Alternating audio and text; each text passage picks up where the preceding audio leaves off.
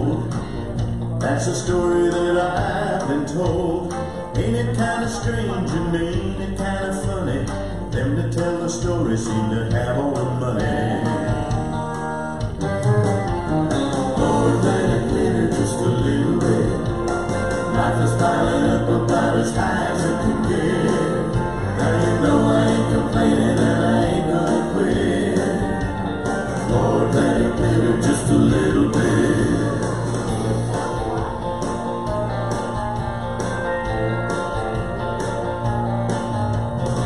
That silver lining in the cloud seems to be a little gray right now, and that pot of gold where the rain goes in, it's a mighty long way around the bend. Lord, let it glitter just a little bit. Life is piling up about as high as it can get.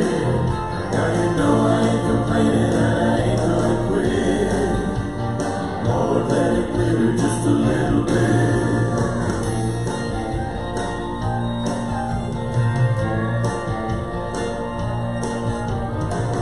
Mansion waits for me, they say. We'll walk on golden streets someday. That's the by and by, but for the here and now, Lord, I'd like to see a little glitter somehow.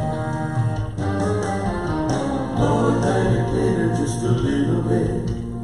Life is piling up about as high as it can get. Now you know I ain't complaining and I ain't gonna quit. Lord, let it glitter just a little bit. Lord, let it glitter just a little bit. Life is piling up about as high as it can get. Now you know I ain't complaining and I ain't gonna quit. Lord, let it glitter just a little bit.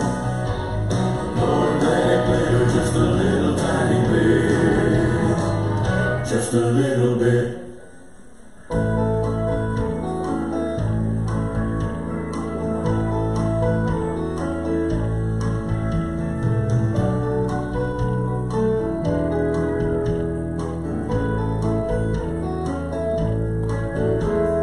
Walking by the church on a Sunday morning, listening to the song the children were singing. Social media, so make sure you're following Broadway on Facebook, Twitter, and Instagram. Then, of course, share with your followers to continue to get out the word of what's going on Resurrection Sunday. Now, obviously, you are not here in church this morning to be able to give your regular offering. True? True, right? And since the bank doesn't accept virtual money, we are still depending on you to give. Now, we're not far from getting everything set up so you can give online to Broadway if you choose. But for now, we're asking that you bring your offering to the church. The office will be open from 9 to 3 Monday through Friday this week. So just drop it off and say a quick howdy while you're here. We'll miss you, of course, and we do miss you, and so we want to see you. You can also mail it in if you choose to do that. Our mailing address is 710 East 3rd, Sweetwater, Texas, 79556. And if you have any questions, you can always call the office at 325-235-2730. Okay? So once again, the office will be open from 9 to 3, Monday through Friday this week. If you choose to come on up and give your offering, we would certainly appreciate it, as we all know bills still need to be paid, and our missions, our great missions program continues here at Broadway. Once again, we're glad you're joining us this morning live via Facebook. Next week, we should have the YouTube channel up and running, but for now, we are on Facebook Live, and glad that you are joining us. Let's have a word of prayer this morning as we get started. Lord, we love you. We praise you so much for all that you do. We thank you so much for this time together. Lord, it is different, but I pray it's still a great blessing. And I know, Lord, that you are able to meet with us everywhere we are, no matter where we are. And Lord, I believe today that even here in the sanctuary, you can use us to bring a dynamic time of worship to those viewing this morning, not only necessarily even all over our city, maybe all over our state, all over our world.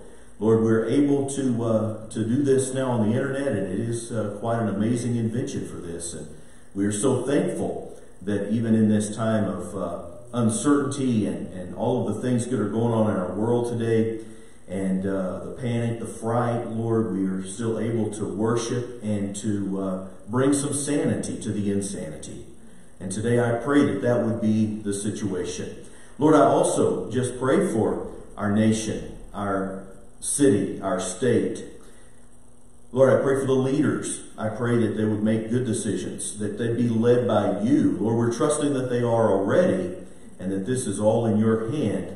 Lord, we're praying for a quick resolution. We're praying for healing. We're praying for solutions to what's going on right now. And we are asking, Lord, again, for you to bring peace in the midst of this great storm, as we've talked about all week on social media. Lord, we just love you. We praise you. We thank you so much for all that you do. And we pray that you would just meet with us today, right where we are, in a great and a special way. For it's in Jesus' name I pray. Amen. Now, what would a Broadway Baptist service be without Children's Time with Phil? So here goes. All right. Well, we are going to talk about one today, one of my favorite desserts, brownies. If you're like me, you love brownies, you love to eat brownies, but a lot of times you don't ever think about what actually goes in a brownie. So we're going to kind of take the next few minutes and kind of look at what goes inside when you go and you're making a brownie. First thing, we have some salt. You got to have some salt. And yes, salt is good. It makes things taste better. But you know, if you just sit there and eat salt by itself, it might not be real good. So we're going to go ahead and add some salt. I'm not too sure how much, but we're going to go ahead and add about that much right there. Let's go ahead and add some butter. Butter, it tastes pretty good, make things taste better, but you wouldn't want to eat a whole tub of butter. I don't think that would be very good. We do have also some sugar. Sugar, that tastes real good. But if you ate a whole bowl of sugar, it's probably not good for you though. We're going to add some sugar there. We are also going to add some cocoa powder. Don't let it fool you. It is not chocolate. It does not taste like chocolate. I had made that mistake once before and thought this is a whole thing of chocolate and got a big teaspoon of it, put it in my mouth, and it does not taste anything like chocolate. We're going to go ahead and add some there. Now, we also have an egg. I love eggs, but you wouldn't want to eat a raw egg though. Now, let's see what else we got. Flour. Flour is a good ingredient for brownies. But again, if you're at home wanting a snack, your mom gave you a bowl of flour to eat, still would not be very tasty, would not be very good. Also, we have baking soda. This little one right here, it does not taste anything like soda. Just there. Now, I think we have all of our ingredients. So now we're just going to stir it up. And as you go and you stir it up, you go and you put it in a pan, you go and you put it in an oven, you cook it, and it comes out looking like brownies. You know what? I didn't make these brownies. A little lady named Debbie made these brownies. But you got to ask yourselves, how do something that you look at the ingredients and you ate them by themselves, they taste so bad, how can you go and mix it all together and it comes out sweet and tasty like a brownie? Well, that's kind of a lot of times like our lives. You know, we have the good things. We have the blessings of God on our life, and those are the good things. But then you also go and you have the hard times, like right now. We're not able to go and meet at church together. You're not able to go to school. I know you're really upset about that. But you know what? You have these good times in our life, and we have these bad times, bad things, hard times in our life. But God says to trust Him in all things. Not just part of the things, but in all things. You know what? So God can take the good, God can take the bad times in our life, and He mixes them together, and it goes and makes something sweet. We can learn to go and trust God more in our lives. Our love for God could grow. And also, you know, we could go and whenever hard times come up, we just need to remember that this week, that we're going to trust God no matter what, and see, even though things are hard, we're going to see how God's going to turn around for good. So we will see you right here back next week. I'm going to go eat some brownies. So I will see you next week.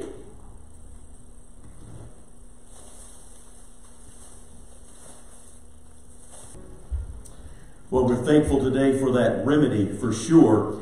And so thankful, again, that we are able to get together in real life, in real time, even in days like today. Very thankful for all the effort that's been put in to bring this production to life today. And again, we're so thankful that you are joining us wherever you are. We're so thankful. Kim just showed me that we have some friends from Oklahoma joining us today from years gone by. And man, I just want to say hey to my good friend Mark and Philip as they're watching this morning. Man, it's good to be able to talk to you guys. I wish we were able to talk back together, but that maybe will happen later. Look, guys, it's a wonderful time to be able to share God's Word. It always is a good time to be able to share God's Word. So I invite your attention this morning to Exodus chapter 20. Exodus chapter 20, and we'll begin there in the first few verses in a few moments, but that way you've already got your Bibles handy. And if you want to go ahead and choose, here in a few minutes, we'll get over to 2 Chronicles chapter 6 as well. Those will be our two texts for this message today.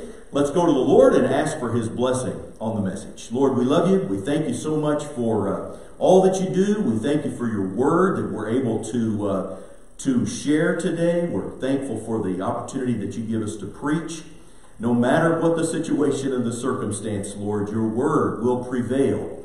And so we are looking to you right now and your word to give us hope, to give us encouragement, but also, Lord, especially now, to give us instruction and correction so that we can walk in paths of righteousness. Lord, we're just loving you and thanking you for all that you do today. And we're so thankful to be able to meet together in Jesus' name. Amen. Hey, listen, guys, I believe if nothing else, our current situation here in our city and our state, our nation, has given us opportunity to, if we'll take it, get refocused. For many, unfortunately, focus has shifted to, I'm getting mine, and I don't care who I tromp over in order to get mine, right? Have you seen the toilet paper aisle lately? For others, fortunately, there has been a spirit of giving, of helping, of caring, and especially, maybe most importantly, praying for each other and others around the world. For most of us, I hope this unprecedented event here in our nation has brought us to some quiet moments with the Lord, seeking His wisdom, His understanding, the understanding that He gives us, His guidance, His forgiveness, His hope, His help. Just like when my mom used to use both of my names. You know, when mom uses both your names, that gets your attention, doesn't it? Boy, when my mom said James Daniel, I was like at full attention because I knew that there was something serious coming or I was in serious trouble. Or as my dad used to say, you're in a heap of trouble. But man, I tell you, when my mom said James Daniel, I got totally focused on what my mom had to say to me. I believe just like that, God is really trying to get our attention today. For far too long, we've been distracted away from giving God this undivided attention. Now, We actually have a little bit more time on our hands, don't we? At least most of us do. My hope is that this time is bringing us closer to God through our faith in the Lord Jesus Christ. If that is not the situation yet, my prayer is that this message will lead us in that direction. We have to know that our faith will lead us to proper focus. If we will go back and lean on our faith no matter what. We know that our focus needs to be on our Lord for this present day and for the unknown in the days to come. You know, this might just be the tip of the iceberg. We just have no idea. Sure, we hope and pray for the best, but this might be the best right now. And so we are certainly needing faith and trust and hope placed in the Lord. Something that has hit me hard in recent days is how incredibly focused our lives have become on things other than God.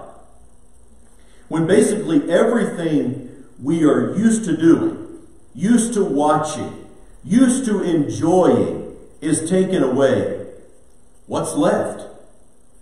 A recent social media post speaks volumes, and I'd like to read this to you this morning. It says this: in just 3 short months, just like God did with the plagues of Egypt, God has taken away everything we worship. God said, you want to worship athletes? I'll shut down the stadiums. You want to worship musicians? I'll shut down the civic centers. You want to worship actors? I'll shut down the theaters. You want to worship money? I'll shut down the economy and collapse the stock market. You don't want to go to church and worship me? I will make sure you cannot go to church and worship me. Maybe we don't need a vaccine today. Maybe we do need to take this time of isolation from the distractions of this world and have a personal revival where we focus on the only thing in this world that really matters, and that's Jesus. As you turn to Exodus chapter 20, I want you to look at the very first commandment given to the children of Israel, to us today. Exodus 20 and verse 3, you know it. You can quote it right there with me as you're watching. Thou shalt have no other gods before me. Jesus actually called this the greatest commandment, didn't he? He put it like this in Matthew 22:37. Thou shalt love the Lord thy God with all thy heart, with all thy soul, and with all thy mind. Now that sounds pretty focused to me. In order to accomplish this, our focus has to be completely on the Lord. In light of our current situation, and of course the reason we are meeting together via the internet today, we must remember that when God is not the focus, He has ways to bring us back into focus. He does this because the second commandment says this, okay? We're in Exodus 20, verse 4 now, which says, in the second commandment, thou shalt not make unto thee any graven image. In other words, you cannot make in this world anything to be an idol that you would worship over me. No graven images or any likeness of anything that is in heaven above, or that is in earth beneath, or that is in the water under the earth. Thou shalt not bow down thyself to them, nor serve them, is what the Bible says. You see, our God loves us so much that he did something about our separation caused by our sinfulness. Of course, we know that started all the way back with Adam and Eve in the Garden of Eden. And when they sinned, there became a chasm. There became a gulf between holy God and sinful man. And so God did something about that gulf between us.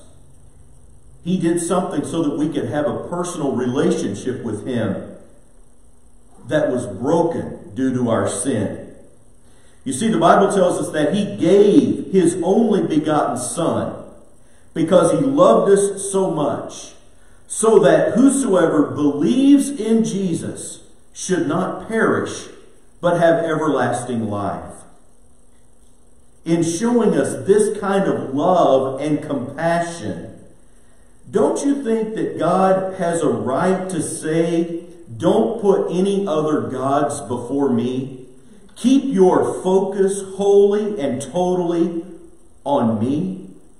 It also gives him the right, according to the end of verse 5, to say this, for I, the Lord thy God, am a jealous God. We are his purchased, prized possession, bought with the price of the precious blood of Jesus Christ.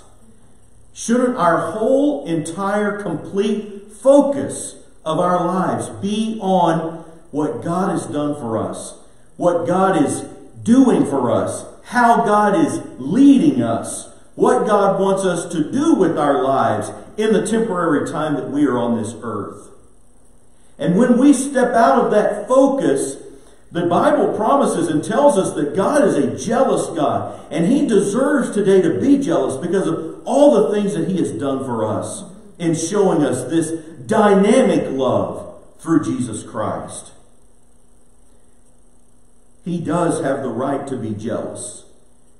Doesn't he have the right to be our highest priority, our highest focus?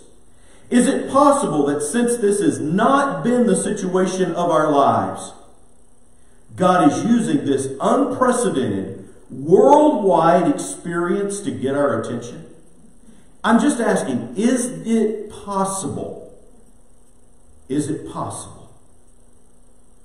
We must admit that for several generations now, for several decades, as we've birthed children and now we who are in our middle age have grandchildren and the generations have kind of, I'm kind of right in the middle of a generation gap, I believe. I'm kind of at the tail end of when the church was really booming in the United States of America.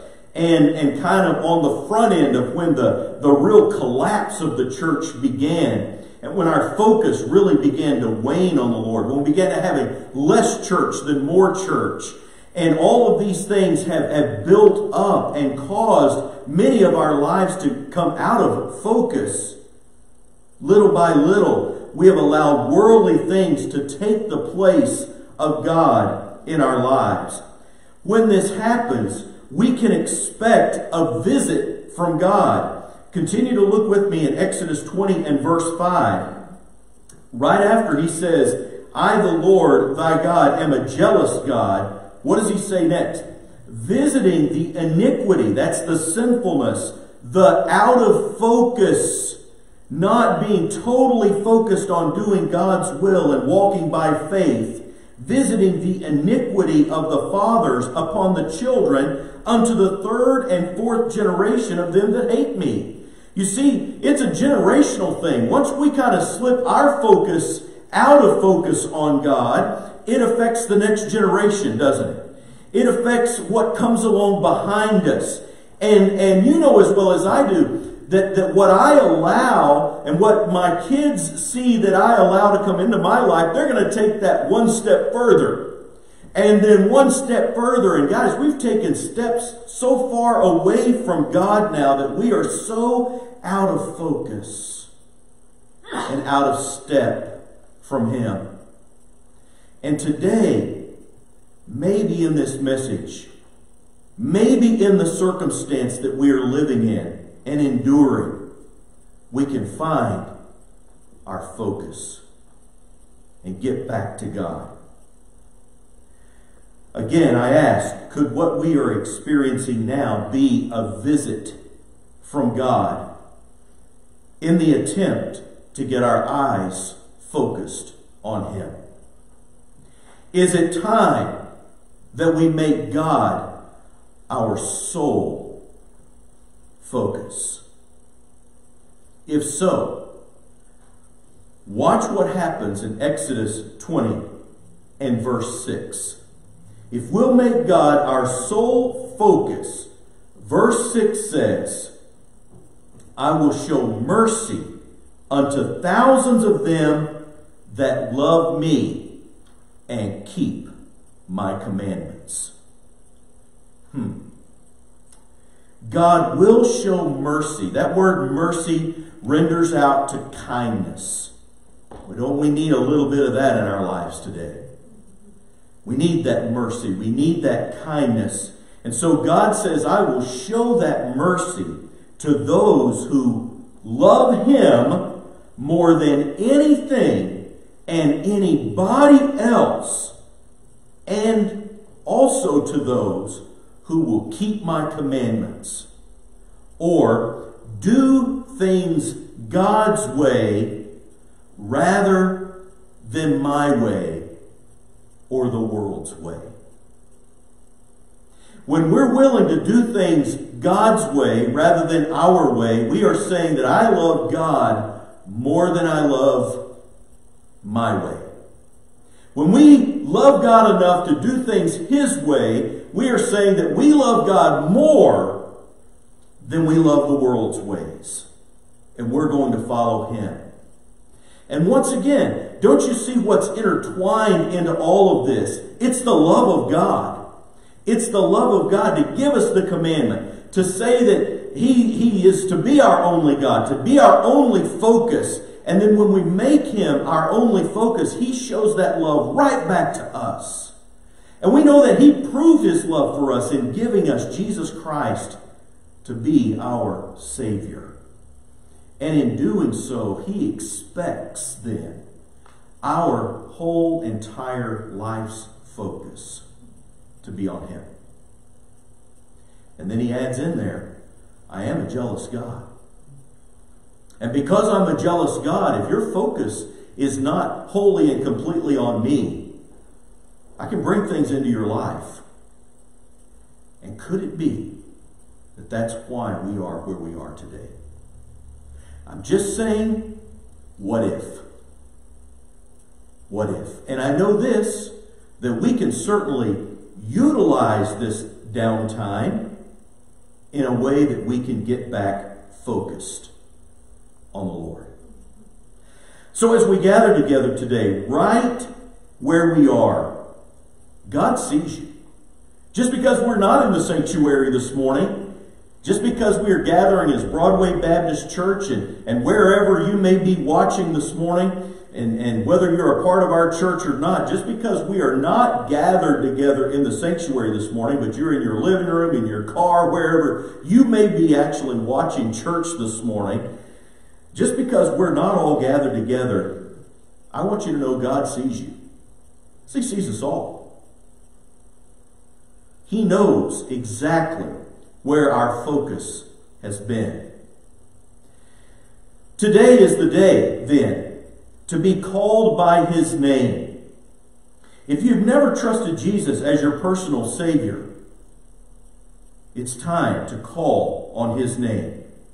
If you and I are called by His name, that is, you are already a believer in Jesus Christ, it is time to humble ourselves before God. I believe all of this leads us to the day that Solomon was in. The day that the temple was dedicated in 2 Chronicles chapter 6. Our day-to-day looks somewhat like what Solomon is describing. 2 Chronicles chapter 6, beginning in verse 36. He says this, in his prayer to God, if they sin against thee, that is, if they, your people, God, sin against thee, for there is no man which sinneth not. That's true for all of us. There is none righteous, no, not one, Romans 3:10 says. So if your people sin against you, for there is no man which sins not, and thou be angry with them, and deliver them over before their enemies, and they carry them away captives unto the land we have done amiss, and have dealt wickedly, if they return to thee with all their heart, with all their soul in the land of their captivity, whither they have carried themselves captives, and pray toward their land which thou gavest unto their fathers, and toward the city which thou hast chosen, and toward the house which I have built for thy name, then, if they do all of this, refocus their lives back on you, Solomon prays to God and says, then hear thou from the heavens, even from thy dwelling place, their prayer and their supplications, and maintain their cause, and forgive thy people which have sinned against thee. Solomon makes this cry and this prayer because he realizes that we are sinful people and we get out of focus. We begin to make other things, other people, other activities our gods. And we break the first commandment. And we cause God to say, hey, remember this, guys? I'm a jealous God and I demand your total attention. And I deserve it because of what I've done for you through giving my son Jesus to you as your Savior. And so Solomon says, if we wander away, God, but we come back and we earnestly pray, and we earnestly confess what we've done, Solomon says, will you hear from the heavens, God? Will you please hear from the heavens? You see, God actually answered this prayer immediately. When we get to the famous verses that we know in 2 Chronicles chapter 7. 2 Chronicles chapter 7 and verse 12 and following. And the Lord appeared to Solomon by night and said unto him, here's your answer. I have heard thy prayer and have chosen this place to myself for a house of sacrifice. If I shut up heaven, that there be no rain, or if I command the locust to devour the land, or if I send pestilence among my people. Basically, God is saying, look, I can do all those things when you get out of focus to get you back refocused. Then he says, if my people, which are called by my name, shall humble themselves and pray and seek my face and turn from their wicked ways, then will I hear from heaven and will forgive their sin and will heal their land. Oh, we know our land needs healing today. We certainly know about the physical healing that we need today. But we also have to know that we need to undergo a spiritual healing as well. And this is only going to happen if we get our lives back focused solely, wholly, and completely on God. So once again, as we gather together right where we are, God sees us. He knows where our focus has been. Today is the day to be called by his name, to come to know Jesus Christ if you've never believed in him. A simple prayer might say, God, I know I'm a sinner, and I believe that Jesus Christ loved me so much that he gave his life for me. I believe him as my Savior, and I trust him as my Lord, and I ask him to forgive me of my sins and come into my heart. Save me. Be called by his name. Be washed in the blood. You be what we call a Christian today.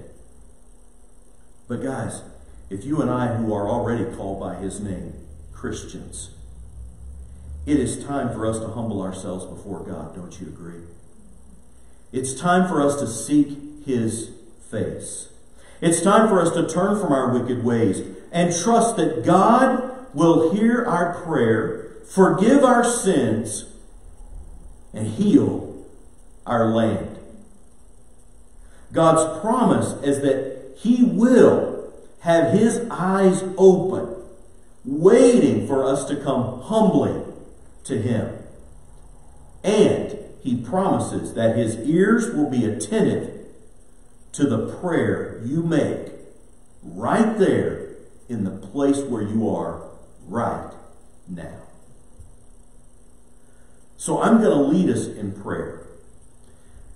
But since we aren't able to stand and have a formal invitation today, I'm going to ask you that when you finish up watching this live broadcast of our church today, that you would make a quiet space, a quiet moment, that you would reflect, first of all, on your relationship with God. Make sure that you are a believer in Jesus Christ. Then secondly, I pray that you would make a soul-searching inventory of where your focus has been. And then that you will, if your focus has been away from God, earnestly ask the Lord to forgive you and bring healing. We need revival today like never before. And it can begin right where you are right now. And then when we're able to gather back together in a few weeks, we'll just continue to see the fruits that have been started right here today. So I'm going to pray. Got some closing statements to make before we sign off our live broadcast. And then I'm asking you to get alone with God and make some commitments. Review what we've read this morning for yourself. And have your own private, personal invitation between you and God. Lord, we just give this message to you. Know, Lord, that it's come from you. And I'm just thankful to be the mouthpiece, the person to share it. I pray, Lord, we'd take very seriously what we have heard and read in your word today. And Lord, begin today to refocus our lives on you, wholly and completely. For it is in Jesus' name I pray. Amen. Just a couple of things in closing this morning. Remember that our evening service tonight will be broadcasted live on KXOX 96.7 FM, 1240 AM. You can also tune in to their KXOX.net, listen live. You'll see it right there when you Google KXOX or just log on to there. You'll see the listen live button. Just click on that and you'll go right to the live broadcast. That starts at 6 o'clock tonight. And for the safety of our church and community, again, Wednesday night ministries here at Broadway have been put on hold for this week. But and then by next week, by this coming week, the next few days, we're going to have some further details about our exciting Resurrection Sunday. And we'll be expanding our online services to include the Broadway YouTube channel as well this week. And so next week you'll be able to tune in not only on Facebook Live, but also on the YouTube channel. Listen, guys, I really miss seeing you. Can't say it enough. This has been odd to preach to a camera. The camera doesn't amen. But I do miss you guys really, really. And can't wait till this is over and we can gather back together again. I am praying that you have a great and a safe week. And once again, we'll be broadcasting live next week, Facebook Live, YouTube channel, for our regular Sunday service at 11 o'clock again next Sunday morning. And so just stay safe. And if we see you this week, great. Remember, if you need to bring your tithes and offerings by, that you can do that anytime this week, Monday through Friday. Our church office will be open from 9 until 3. Okay? Have a great, safe week. We love you, and we can't wait to see you again. Have a great day.